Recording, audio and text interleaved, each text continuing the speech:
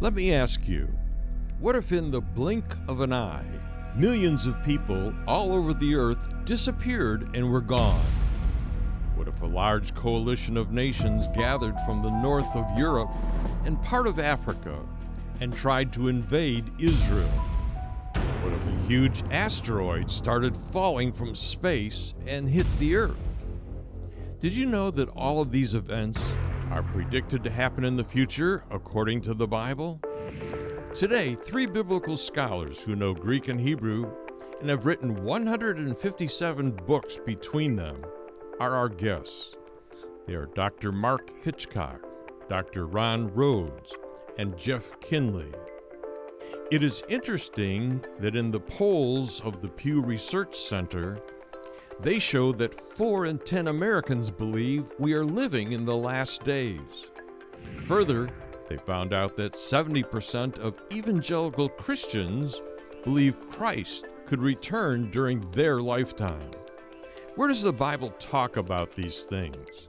Today, you will find out on this special edition of the John Ankerberg Show.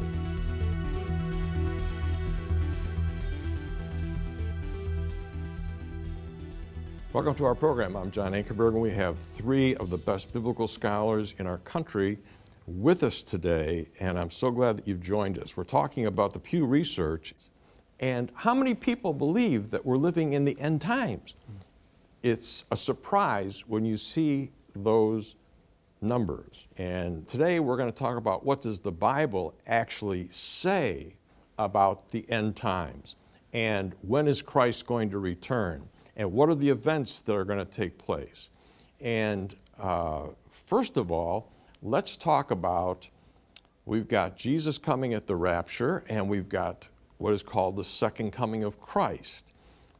At the rapture, Christ comes in the air and brings believers up to him, and at the second coming, he comes back to earth and puts his feet on the Mount of Olives, and then he does battle with the nations. There's no signs for the rapture, and there's a ton of signs for the second coming. That's just a general gist. You've got some more things that you can tell them just briefly, and then we want to get to different views that people have on the rapture. If you hold to a different view than what we're talking about, I'm glad that you tuned in to us. We're not going to argue with you, but we're going to ask you to consider some things the Bible says and think about them. We all grew up in different churches. So different churches have taught different things, or some of their pastors didn't want to get into Revelation because they didn't know it themselves, or it's too hard, or it's too controversial, and so you've never heard some of this stuff. Today, you're going to hear it, and I hope we'll do it in a kind way, and you'll consider what we're saying. Let's start with the differences that we believe the Bible clearly says about the rapture, that Jesus comes and takes all believers, and the second coming when he comes to earth and fights the battle of Armageddon. Talk about it, Mark. That's right. Yeah, we're not here to attack these other views. We just simply want to present what we believe the Bible says, and we believe the Bible presents some very irreconcilable differences between what we call the rapture and the return. You mentioned a couple of these already. At the rapture, he comes in the air. At the return, he comes all the way back to the earth. At the rapture, he comes for his saints. At the return, he's going to come with his saints. At the rapture, Christ is going to come and claim his bride as the bridegroom. At the return, Christ is going to come back with his bride. He's going to bring his bride with him. For the rapture, there are no signs. It's pictured as an event that can happen in any moment of time, whereas the second coming has a long litany of signs that Jesus gave that will portend its coming. At the rapture, believers are going to be removed from this earth. At the return, the unbelievers are going to be removed. They're going to be taken away to judgment. At the rapture, Christ comes to reward, according to 1 Thessalonians 4:17. At the return, he comes back to judge. At the rapture, it involves believers only, whereas this return of Christ involves Israel and all the Gentile nations, which, you know, the rapture, there's no reason for believers to be here on earth during that time when God is dealing again with Israel and the Gentile nations. Here's a really important one. The rapture is going to occur in a moment, in the twinkling of an eye. It's going to be an event that's going to happen as fast as you can snap your fingers, whereas the return of Jesus back to the earth will be visible to the entire world. Every eye is going to see him. So it may last some very extended period of time.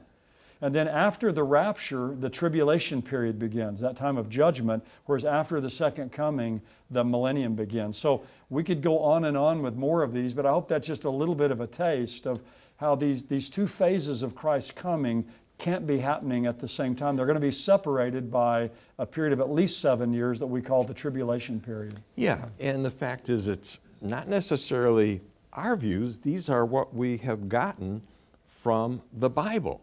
This is why we hold it. And so we're asking you, because we're going to put these verses up on the screen, for you to read it for yourself in your own Bible. And you decide. And so that's where we're coming from today. And I want to take one view that, well, we've been talking about the whole time. Let's start with the pre-tribulational view. That is, the rapture comes and then the tribulation comes later. God takes all of his saints out of the earth here, and the fact is, later on, the tribulation happens. So it's called pre-tribulation rapture. And Jeff, tell us a little bit more. Yeah, sometimes these terms, John, sound very technical, they sound very theological, but they're just simply words used to describe things that are taught in the Bible. And that's the most important question we can ask is, what does the Bible say?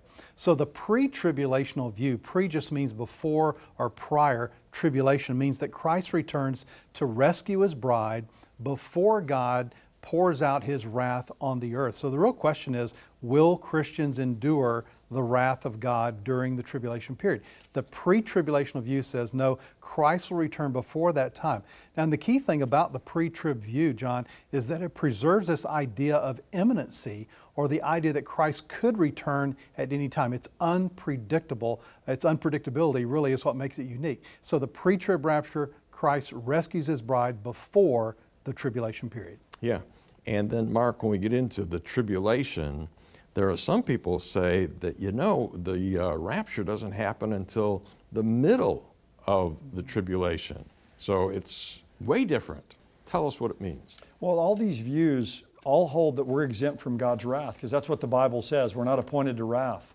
It's just, when does the wrath start and how does God rescue us from that? So what mid-tribulation believers, what they would say is, they would say Jesus comes back at the midpoint, at the 3.5-year point of that 7-year tribulation to rapture the church to heaven. So they would say that the first 3.5 years of the tribulation isn't God's wrath. It's just man's wrath. It's wars and famines and things like that are taking place. So that's not really the wrath of God, that's the wrath of man. But the wrath of God is confined to that last 3.5 years. Now they often equate the last trumpet in 1 Corinthians 15. It says Christ is going to come, the last trumpet's going to sound. And they equate that often with the last of the trumpet judgments in the book of Revelation. That's in Revelation chapter 11 and verse 15. But the problem with that is the trumpet in 1 Corinthians 15 is for the church. It's a trumpet of grace. Whereas the trumpet in Revelation chapter 11 is for those who've rejected God. And it's a trumpet of judgment. So these are different trumpets. And the other thing is that the whole 7-year period appears to be God's wrath. Because even the seal judgments in the first 3.5 years of the tribulation, those are opened by Jesus. Yeah. So to try to limit the wrath of God to the second half of the tribulation doesn't seem to fit. The whole time period is wrath. Now, it does get worse as you go along. It's like birth pains. It's going to increase in intensity and frequency as we go along, but the whole time period is God's wrath. Good explanation. And then let's move on to the post-tribulation view.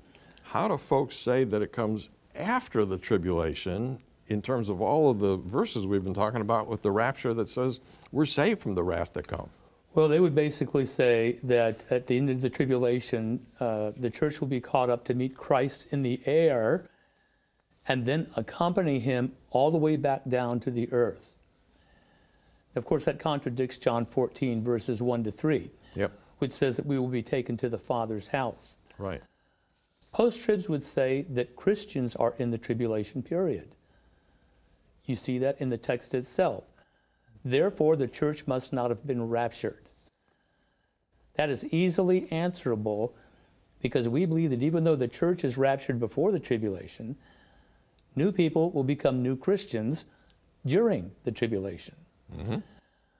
Post-tribs will also say that, you know, Christ is going to keep all of his people through this wrath of God.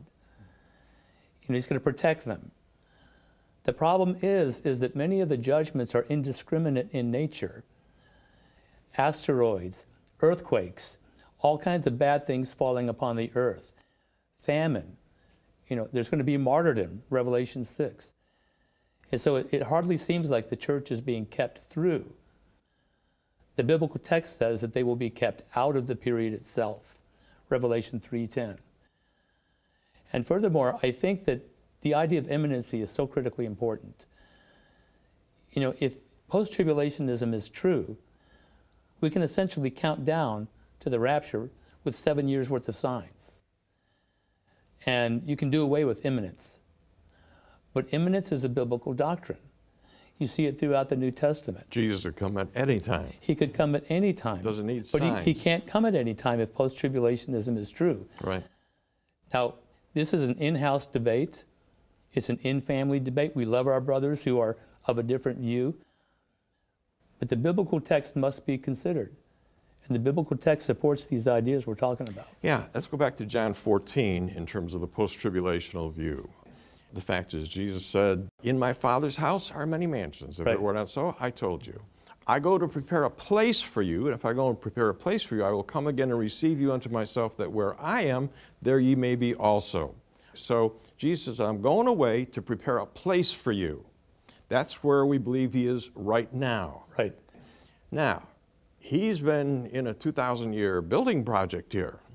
Where? Not in Boston, in heaven, in the Father's house. And he says, I'm coming from there to receive you unto myself, and where I am, that there ye may be also. Now, where is Jesus going to take us? He says he's going to take us to this place he's been preparing for us, in Correct. the Father's house. We're going to be with him. And yet, the post-tribulation says, no, when Christ comes, the rapture, we're just going to join him in the air, and then we're coming right straight back to the earth.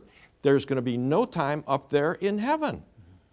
So Jesus is then in a futile building project right now if post-tribulation view is true. The operative words are go and come. Go and come. I go to prepare a place. I will come to receive you. If post-tribulationism were true, it would be, I stay to prepare a place, and you will already be with me. Yeah. You see, so it doesn't fit. Mark, talk about that in terms of, it's an analogy with the Jewish wedding, John 14. You're right with that Jewish picture of the bridegroom going and being presented the bride at her family's home and taking her back to his father's house, the place that he's been preparing for them to live when they get married. So a lot of that breaks down when you take these other views. And again, that's all we're trying to do, as you pointed out, is just, look at the Bible, look at what Scripture says. We don't want to hold to the pre-tribulation view just because we like it better. Just because, we get to, avoid all this wrath. We hold to this view because we believe it's what the Bible teaches. Yeah. John, and when you also consider the fact that when we study the individual scriptures, which is what we've been talking about in these programs, we see both the word church and the portrayal of the bride in the early chapters of Revelation. Then we see her in heaven during the tribulation, and then we see her returning with Christ from heaven at the end. So the portrayal of the bride of Christ is that she somehow gets to heaven while the tribulation is going on, and then at the end of that time, she returns with Jesus. Yeah. We got one more view here, and that's called the pre-wrath view, Mark. And you cover all of these views in your book in a very, very kind way. The first chapter is basically saying, I can understand why some people have gotten into these views. Then you take all the verses, basically the Old Testament and New Testament verses that talk about the rapture being pre-trib. But talk about this pre-wrath view. What in the world is that, and why do we think that's not what the Bible is saying? Well, it's the newest, really, of these four views, this pre-wrath. And again, like I said earlier, all the views believe that we're exempt from God's wrath. But the pre-wrath view basically places the rapture about 3/4 of the way through the tribulation period. So you have pre-trib before, mid-trib at the middle, post-trib at the end, and then this is kind of a 3/4 rapture view. And what they hold is that the wrath of God, or the day of the Lord, doesn't happen until that last really 1/4 of that time period. They call that the day of the Lord. So basically they place the rapture between the 6th seal judgment and the 7th seal judgment there in Revelation chapter 6. And they'll say all this wrath is just going to be poured out then, and so that's when we'll be caught up to heaven. And again, one of the problems, as Ron had mentioned earlier with that, is it destroys imminency. Christ can't come at any moment of time now. He's got to wait until at least 3/4 of the time through the tribulation. But another point here I think that's very important is in 1 Thessalonians 5, 1-3, the Apostle Paul says that the day of the Lord, when it comes, people are going to be saying peace and safety. And the day of the Lord then is going to come. Well, those who believe in pre-wrath, they say that the day of the Lord starts between the 6th and 7th seal judgments. Well, if you look at what's happened up to that point of time, people are hardly going to be saying peace and safety on the earth during that period of time. And so that's just one of the problems that I have with that view. But again, it goes back to the issue of, they would say all the seal judgments up to that point, the first 6 seals, are just the wrath of man and the wrath of Satan. The wrath of God is just going to be in that last point of time. But all the seal judgments are opened by the Lamb. And so all of those are the judgment of God, the wrath of God being poured out, even though it does increase, again, in its intensity. Yeah. So. Give me a number of how many people will be dead on planet Earth because of the tribulation when we get to the pre-wrath point. Well, the 4th seal judgment, 1/4 of the people on the earth will die who are living during that time. It's a staggering number. Yeah. You know, 1/4 will die. Then later in the 6th trumpet judgment, 1/3 of the earth die. That's half the people on the earth who are dead. But at least by the time you get to the 6th seal, 1/4 of the people in the world are dead during that time. So again, it's hardly going to be when the day of the Lord comes, people are saying peace and safety. It's going to be devastation that's taking place on the earth. Listening to you, we're talking about what are we going to do in the last 4 programs, which we're going to do coming up. And I've got an outline of the book of Revelation that talks about the seal judgments, the trumpet judgments, and the bowl judgments. And we might just comment on them briefly, but take them through the book of Revelation, maybe in 2 programs. We'll have to see. Because you guys can do this off the top of your head. It's just that it'll give the folks that have no idea of what the book of Revelation actually says, we're going to tell them what it says in shorthand. But it'll also pick up with these different viewpoints of when the rapture happens. Let's switch horses here for a moment. And I like the fact that all of us as Christians believe that Jesus is coming back. Mm-hmm. And the timing of when he comes back is what we're debating, all right? And what we're saying is we think that the Bible has some passages that can straighten you out if you spend the time. And we're presenting some books that have the passages all in them. But what I want to end with in this program is there are people all over the world that may never have heard this. There's people in the United States, in Canada, that are watching us right now, that have not heard these views, but they haven't even heard about the fact that the Bible's main message is God's Son's going to come from heaven. So you got the Messianic prophecies in the Old Testament and the promise that he's going to come, and he comes to earth and he dies on the cross and he pays for everybody's sin that's ever lived, past, present, and future.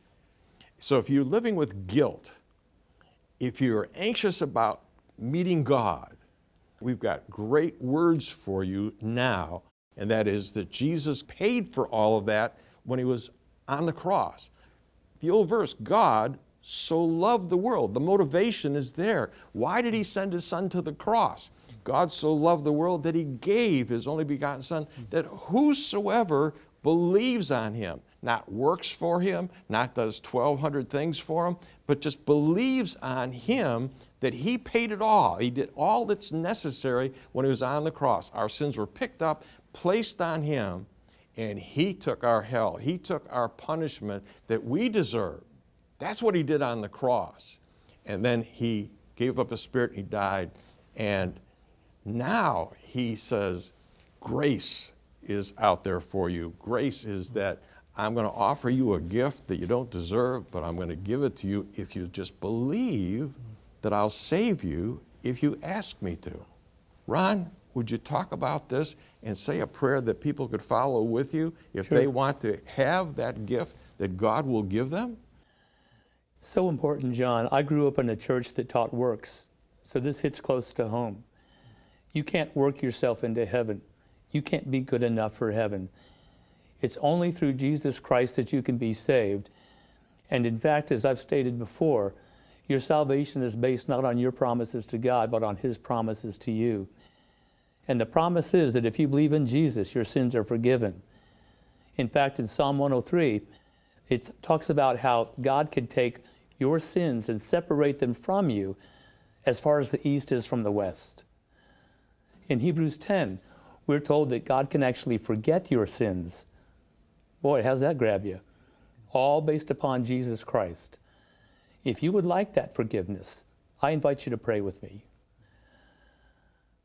Father, I thank you so much for Jesus who died on the cross for my sins.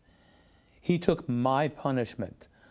I deserve to be punished, but He took the punishment on the cross. I praise you for that fact. I know that I cannot save myself. I know that I have done things to offend you. I know I've built up a barrier between us. But now I understand from your authoritative word that I can have a relationship with you through Jesus.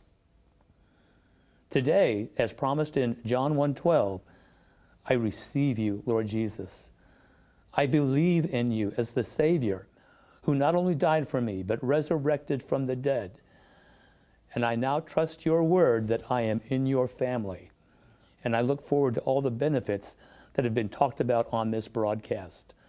I thank you in Jesus' name. If you prayed that, I will see you at the rapture. That's right. You know, folks, the Bible says, but as many as received Jesus. If you just received Him, then Jesus says to them, He gives the power of God to change your life. He puts the Holy Spirit into your life.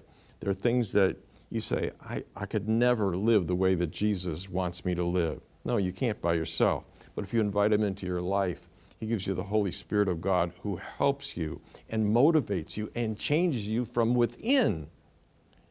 And it only can happen if you invite the Lord in, and He'll change you. He's the one that changes you, and you'll want to do what He says. So I hope that you prayed that prayer with Ron. And again, thank you for joining us this week. And if you'll stay with me for just a moment, I got a personal word for you. I'm going to tell you what the guys are going to talk about next week, if you'll join us then. Stay tuned. John will be right back. Thanks for joining us today. Jesus said He came to seek and to save those who are lost. He says it was because God so loved the world.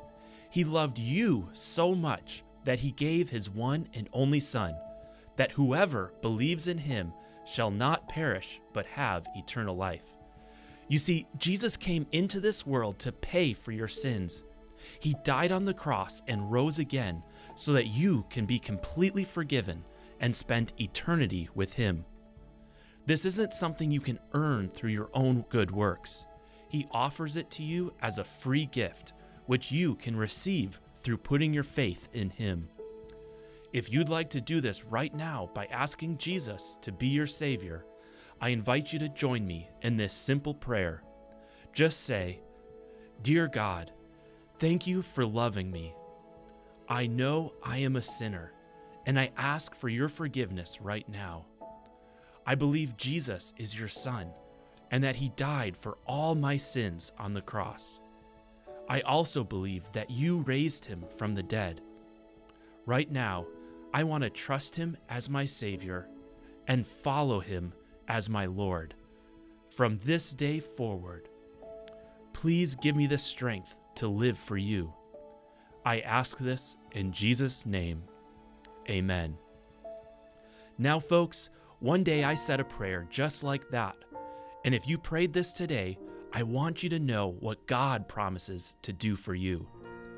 The Bible says, "Whosoever shall call upon the name of the Lord." That's you, if you just prayed this prayer. And if you did, I want you to see what God says He will do. He says, "shall be saved." That's what God does. He promises to save you. Now, if you would like to watch more programs from the John Ankerberg Show again, or share it with a friend, you can do so for free on your phone through our app. Just go to the App Store on your device and search for Ankerberg. Once you download it, you can watch this series again, as well as over 100 other programs, anytime, anywhere, absolutely free. To find these videos in your language, simply open up our app and tap on the languages. Another valuable resource for you is our discipleship course. In this free 40-lesson discipleship course, our special guests, Sundar and Shamala Krishnan, will guide you step by step and through what it means to follow Jesus. Whether you are a new believer or have been following Jesus for a while, this course will help you grow in your walk with God. You can use it personally, in your small group, or share it with a friend. Just go to the JA Show app and tap on Online Courses, or go online at jabible.org to check it out. Along with this, our app lets you read and even listen to the Bible in over 1,000 languages. Simply tap on the Bible icon displayed on the main page of our app to find your own language. Once it opens, you can find your language by tapping on the second box at the top. If you have never read or listened to the Bible, I encourage you to find your language and check it out for yourself. The gospel accounts of Matthew, Mark, Luke, and John are a great place to start. Thanks again for joining us today. I hope you tune in this time next week for another episode of the John Ankerberg Show. Until then, God bless, and I'll see you next week. But here's what Ezekiel says in chapter 38, 1 through 6. Ezekiel says, "The word of the Lord came to me, saying, Son of man, set your face against Gog of the land of Magog, the prince of Rosh, Meshach, and Tubal." We're going to translate these geographical areas into modern names in just a minute. "The prince of Rosh, Meshach, and Tubal, and prophesy against him, and say, Thus says the Lord God, Behold, I am against you, O Gog, prince of Rosh, Meshach, and Tubal. I will turn you about and put hooks in your jaws, and I'll bring you out, and all your army, horses, and horsemen, all of them splendidly attired, a great company with buckler and shield, all of them wielding swords.